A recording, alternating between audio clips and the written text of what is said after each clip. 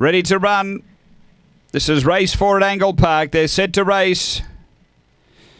And away. Missing the kick there. Sledgehammer. Good pace. Elite Chaos zips over and grabs the lead from Marlowe Bell. That pair clear out by 3 on Pope Zone and about 5 away Gold Bro. Then Victor Wink from Sledgehammer and Smoking Gem back at the tail. They race to the turn. Elite Chaos a bit over a length on Marlowe Bell. 4 away Pope Zone, but it's Elite Chaos clear. Marlowe Bell raises an effort, but Elite Chaos beats Marlowe Bell. Third home Pope Zone.